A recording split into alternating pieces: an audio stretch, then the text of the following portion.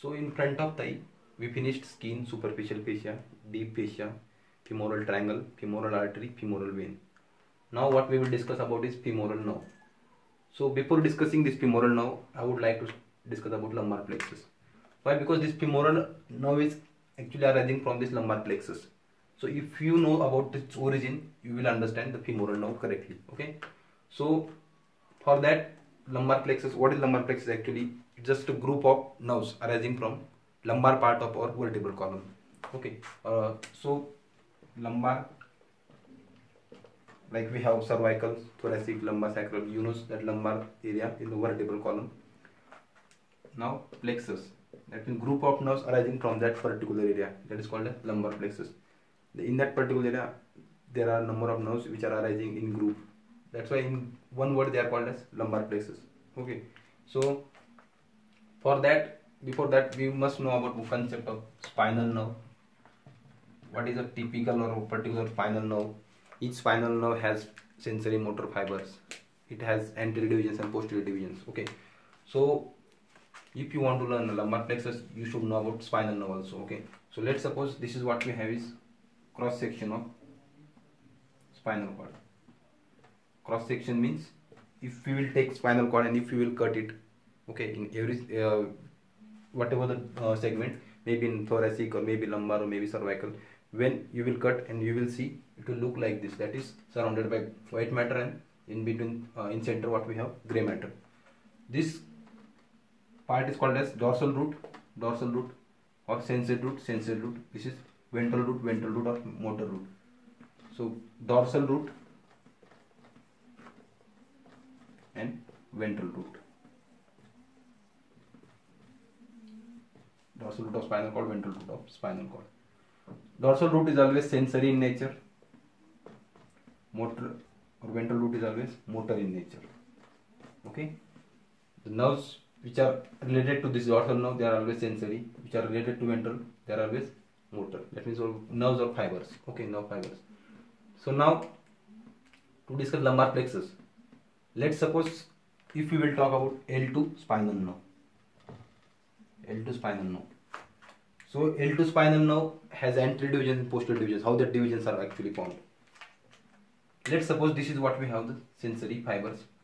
They are taking information, sensory information from peripheral part and then giving to the spinal cord and then to brain. Okay. So let's suppose this red fiber is, black fiber is motor in nature. So this sensory fiber and this motor fiber. Okay. Together there are actually number of fibers, not the same. Lot of fibers are there, but when they will be in particular structure, this structure or this band or this particular group of nerves fibers for this L2 from this L2 segment are called as L2 spinal nerve. This will be called as L2 spinal nerve. So it has motor as well as sensory fibers. Now what happens? Further, this spinal nerve divides into divisions. That means each division has some sensory fibers and some motor fibers. Same here. One division will be called as anterior division and the next will be called as posterior division. So this is anterior division of L2 and this is posterior division of L2 spinal nerve. So clear about the divisions of spinal nerve. So let's suppose this is, let's name it posterior division of anterior division of spinal nerve. Let's name this posterior division of L2 spinal nerve. Okay, L2 spinal nerve. So make sure anterior divisions and posterior divisions of what is that. Okay, because if you know about anterior division and posterior division of any spinal nerve, then you will understand lumbar plexus very well. Okay, so now let's start about lumbar plexus.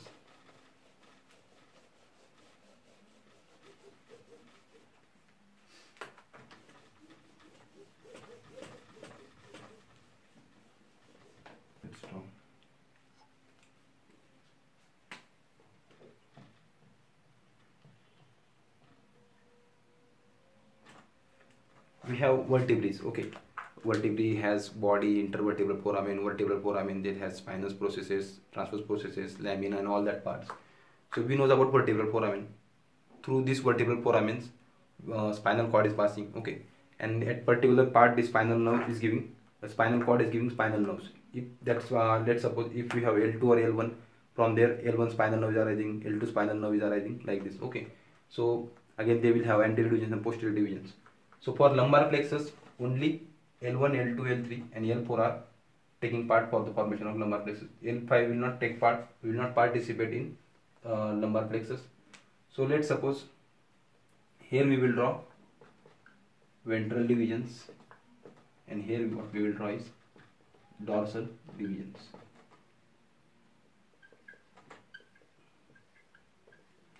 Actually, these are spinal nerves or intervertebral foramen. Spinal nerves are arising. These are not vertebrae. L1 vertebrae, from below the L1 vertebrae, L1 nerve will pass, or in between L1 and L2, L1, in between L2 and L3, L2, in between L3 and L4, L3 will pass like this. So these are not vertebrae, these are spinal segments, or we can call it this intervertebral foramen, and from here these are L1 spinal nerve, L2, L3 and L4, or spinal or nerve fibers from for L1, nerve fibers from L2 and from L3 and L4 like this. Okay, so I told you each spinal nerve will have anterior divisions and posterior divisions, anterior divisions, posterior divisions, anterior divisions, posterior, anterior and posterior. After arising, actually not here, after arising from intervertebral foramen, this spinal nerve will give some ventral divisions and some dorsal divisions like that. Okay, so for lumbar plexus we have nerves: ilioinguinal nerve, iliohypogastric nerve, genitofemoral nerve, obturator nerve and femoral nerve. How these nerves are actually arising from this lumbar spinal nerves or lumbar segment. Okay, so let's suppose this ventral division of L1, ventral division of L1 only gives one nerve that is called as ilioinguinal nerve. Okay, ilioinguinal. Dorsal division or posterior division of L1 will not take part in formation of ilioinguinal nerve. Only the ventral fibers from L1 spinal nerve. Next, what we have? Iliohypogastric. Yeah, both are from ventral divisions of L1. Okay, but separate nerves. Okay. Next, what we have? This nerve. Ventral division of L1, ventral division of L2 together forms another one that is called as genitofemoral nerve. This nerve will originate from here and then it will pass through particular area and it will supply particular area. That part is not, we will not discuss here. Just remember about its origin. Again, from L2 ventral division, L3 ventral division, L4 ventral division. They together contribute to form obturator nerve. Obturator nerve. Again, now that's all about ventral division nerves. Only we have for dorsal division two nerves from L2 and L3, posterior divisions. They contribute together to form lateral cutaneous nerve of thigh. This lateral cutaneous nerve of thigh we discussed in when we were discussing about cutaneous nerves present in thigh. At that time I told you in details about origin about this lateral cutaneous nerve of thigh. We will discuss in lumbar plexus. So now we can, it is clear from dorsal division of L2 and L3 how this lateral cutaneous nerve of thigh is forming. From dorsal division of L2, from dorsal division of L3 and L4, together they contribute to form one nerve that is called as femoral nerve. Femoral nerve. Okay. So make sure obturator nerve and femoral nerve both have same root value. That means they are arising from same spinal segment, but the difference is only in their divisions. Obturator nerve is arising from ventral divisions, femoral nerve is arising from dorsal divisions of this L2, L3 and L4 spinal nerves. Okay. So to remember this lumbar plexus, one mnemonic is there. You can remember by this trick. In India, Gandhiji opens lottery factory. Ilioinguinal, iliohypogastric, genitofemoral, obturator, lateral cutaneous nerve of thigh and femoral nerve. These are from posterior divisions, the remaining are from ventral divisions. So that's all about lumbar plexus here. Now we will discuss in details about this femoral nerve.